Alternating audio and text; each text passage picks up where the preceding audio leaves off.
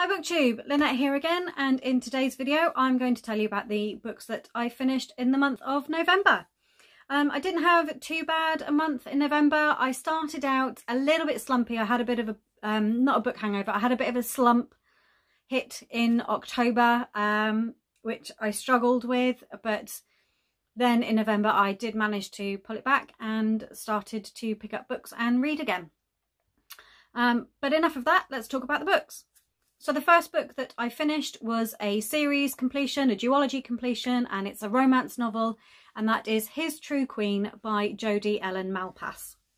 I read The Controversial Princess earlier on this year, which was the first book in the series, and this was the continuation. It follows the fallout from the revelations at the end of the first book. It follows the British monarchy, or a version of the British monarchy that Jodi's written, and the main character, the Princess Adeline, she's fallen in love with American actor Josh because of the fallout from what happened at the end of the first book. She has decided that they can no longer be together. This book is about how Josh tries to change her mind on that, how she tries to balance love with duty, and obviously where that takes them in their journey. There are lots of different things that happen. Adeline feels very manipulated. There is a lot of manipulation going on surrounding their relationship and trying to keep them apart.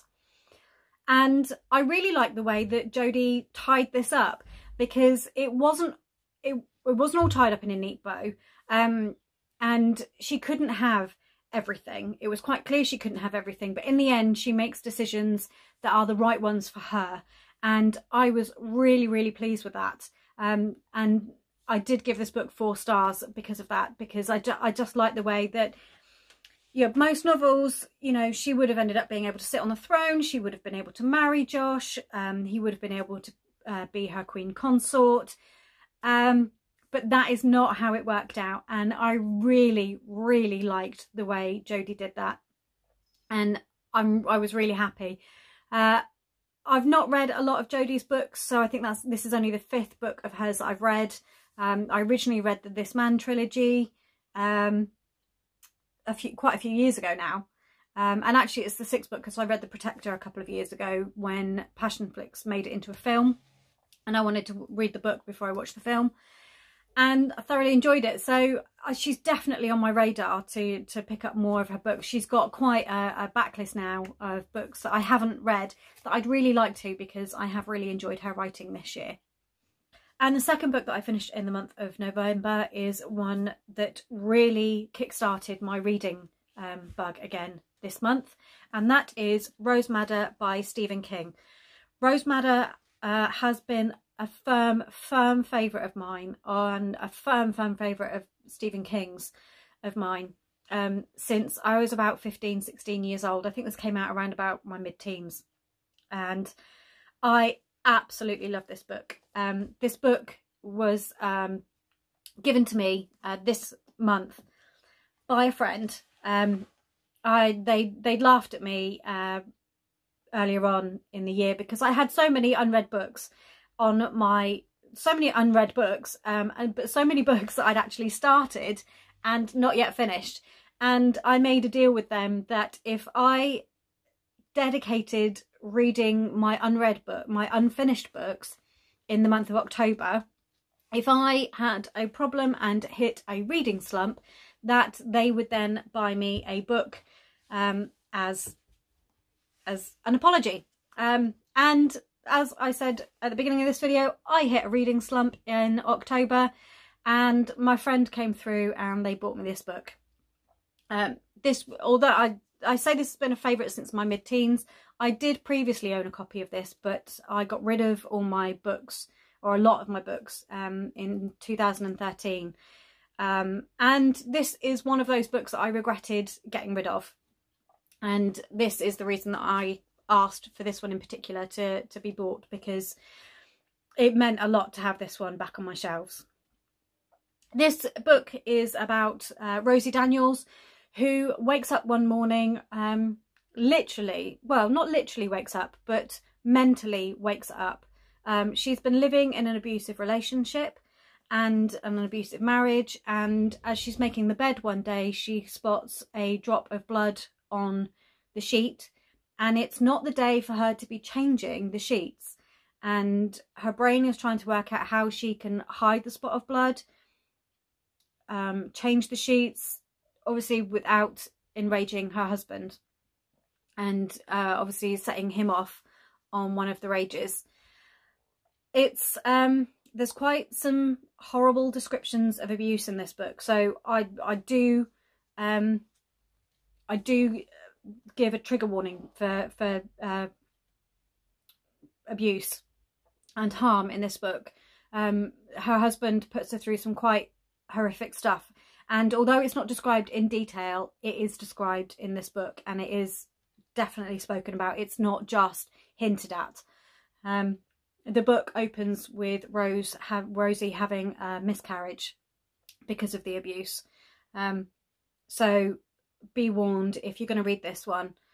But it is about how because she mentally wakes up because of that spot of blood, she leaves her husband and she goes on the run. And it's how she builds a new life for herself in a new city, finds a job that she enjoys, meets a man that she loves, but also what happens when her husband finds her, which again is quite horrific in its nature. Some of the things that he does are completely disgusting, but it's also about how the abused women that she meets in this other city that help her, who are abuse survivors themselves, it's how they also stand up to him and say, no, this isn't good enough, this can't happen.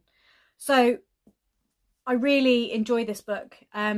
It's more of the fantastical. It's not, although there are some horrific things that happen in this book, it is not a horror book by any stretch. It's a little bit of suspense, a little bit of thriller, and the way her husband is dealt with is a little bit of the fantastical, and I thoroughly enjoyed it. Once I had it in my possession, I couldn't put it down, and I just read it cover to cover straight away, and I just fell back in love with it, and I can't wait to start reading more Stephen King and picking up all those books that I read all those years ago in my teens, mid-teens, late teens, and absolutely fell in love with. So I'm looking forward to picking up more of these. So the third book that I finished in November is one that I started in October, and that is The Subtle Knife by Philip Pullman. This is the second book in his Dark Materials series, and I picked this one up because the second series of the TV adaptation started at the beginning of November, and I really wanted to read it ahead of the series starting. I haven't read these books for quite some years. I read them about 16 years ago. And I really enjoyed them at the time, but they're ones that I've just never gotten back to reading again. So I really wanted to pick this one up and read it ahead of the TV series, so I could see. I like to compare the adaptations of TV and film to the books, and I prefer to read the books first, so you know what the source material is. Really enjoyed this book. It was a bit put up and down. I was reading it mainly on my lunch breaks at work, so it took me a little bit longer than I anticipated. The story follows Lyra and Will, who we met in the first book, and it's how they meet. And then where their adventure goes from there is they realise that actually there is a destiny for the both of them, and they need to be together at that point. And I can't really tell you much more than that because it kind of gives it away. Obviously, we find out more about Will's father. And we find out a bit more about Dust, about what's happening in the wider world. You get more hints at what Lyra's destiny is, and you certainly find out towards the end of the book a lot more of what her significance is in the story. And I'm really looking forward to actually moving on to the final book in the series, The Amber Spyglass, as well, although I'm probably going to try and hang fire and again do the same thing and read it ahead of the adaptation when that eventually comes out. I'm not sure how they've been able to get on with filming for that with all the COVID restrictions that we've had this year. So I'm looking forward to moving on, and I do recommend this series. It's really enjoyable. I think it's more of the 12 to 15 year age group rather than the 9 to 12. But yes, certainly if you've got an early to mid teenager, this book would definitely be suitable for them, or the series rather would be suitable for them. The first book is The Northern Lights. But I like I say, thoroughly enjoyed it, and it did continue my reading appetite for reading for the month. So I'm quite grateful for that as well. And the fourth book that I finished this month was an ARC received through NetGalley that I was pre-approved for. I had an email from NetGalley saying that the publisher wanted me to go on and request a copy of this book because I'd read previous books by them before and they wanted my opinion, which I was really, really happy with. And I was really, really pleased about that. So I did. I logged in. I'm not going to look a gift horse in the mouth. I logged in and I requested a copy and was granted it straight away, and I had to pick it up straight away because it's a fairy tale. It's not a fairy tale retelling, it's a fairy tale continuation, only not quite as you know it. I absolutely love this book. I couldn't put it down. Once I picked it up and started reading it, I could not put it down. Basically, it's the follow-on from Cinderella, only 13.5 years down the line, and the fairy tale is not what she thought it would be. Everything starts out in the marriage rosy. They have you know, they have a very happy marriage to start out with. Their first child comes quickly on the heels of the marriage, and but then things start to go wrong from there. And what's actually happening at the start of this book, the first half of this book, is Cinderella has decided she wants her husband dead. That's how she wants out of the marriage. She's had enough, and she has gone to this old crone who then who's going to cast a spell to cause the death of her husband. But part of the spell means that she has to put a number of hairs into the cauldron for the number of years that she's been married. And for every hair that she puts in, it goes back over that year of the marriage. So first year, second year, third year. And you can see how things have soured over the years, and you get to follow that part of the story and how things have gone wrong. And you get to see that actually Charming, Prince Charming, or he's not called Prince Charming in this, I can't remember what his actual name was, but he is not who she thought he was, and it's about going into love blind, because they did get married. Obviously, you know, we all know the story of Cinderella and the happily ever after, but it's not the happily ever after. The second half of the book then moves on, because as it moves into the world as we know it today, and it's drawing parallels between Cinderella and the modern world. And basically the main character is the Cinderella character, but she's going through divorce instead, and it's how all the things that happened in the first half of the book, how they've been interpreted and how they're having an impact on the divorce, and how she is being affected by, and what's going to happen. So I really enjoyed it. I thought it was a really interesting take on the Cinderella story and the happily ever after, and I'm really glad I read it, and I'm actually really glad that I got the opportunity to read it, and I'm quite grateful for that. So I have left a review on Goodreads, and there are quite a few up on Goodreads as well from other people who have had advanced copies. If not, it comes out early next year. So if you like fairy tales and fairy tale retellings, then I think you might enjoy this as well. So give it a go. Go and search it out. Give it a go. If you're on NetGalley, give that a go. See if you can get a copy from the publisher, and give it a read. I thoroughly enjoyed it, and I hope that the author, or Olga Grushin, actually writes more in this style again, because I would quite happily pick them up and read them. I've thoroughly enjoyed the writing style as well. And the final book of the month was the book club pick for Just One More Page book club, and that was Jamaica Inn by Daphne du Maurier. This book started out okay, in the middle picked up, got a bit better, and then the ending let it down. Have to say though, having never read Daphne du Maurier before, because I'm not a big classics reader, I wasn't too sure going in whether I would enjoy it or not, whether I would enjoy the writing style. But I did, and I would actually definitely give more books by Daphne du Maurier a try, but maybe not anytime soon. Jamaica Inn is about Mary Yellen, whose mum has passed away. Her only living relative is her aunt, who lives with her husband over in Jamaica Inn, and she has to travel across Cornwall. The book opens with her travelling across Cornwall to go and live with them. Jamaica Inn has quite a reputation. It is a hub for smuggling, which you know going into the beginning of the book. It's got quite a bad reputation. And this follows what happens to Mary when she arrives there.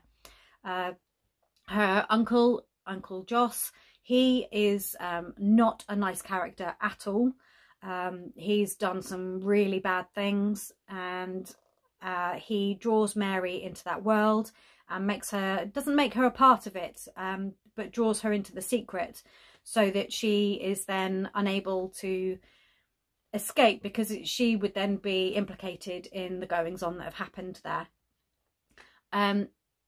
She meets Jem, who is Joss' brother, and falls in love, which really, for me, I'm sorry, even back in those days, if a man took me into his home and told me to cook his lunch, I'd probably up and slug him in the face. Who would do that? A man you've never met, you're just going to go into his house and cook him a meal. You have no idea how he likes it cooked. To be fair, that's how most meals start when you, yeah. But no, I didn't find that realistic at all. It was a bit insta-lovey for me. Even though I read a lot of romance which has insta-love in it, that wasn't what I thought I was going to get going in. I thought I was going to get more of a build to that, but it was literally, she met him, bam, she's in love. No. And then there was one character in this who, I don't really know what to say without giving it away, without giving spoilers away, but there's one character that you're not quite sure about, and you don't actually get to know until the end why. However, that's not fully fleshed out. That could have done with a bit more writing in it. This book is quite short. I mean, 300 pages is not short, but it's not long either. And I just think it could have done with another 100 pages or so. And the ending. She has a choice. Mary has a choice. And I think she made the wrong one. And to be honest, quite a few people, we've had the book club discussion at the point that I'm talking about this. And I think we pretty much all agreed that the decision she made was not the one she should have made. She should have gone another way.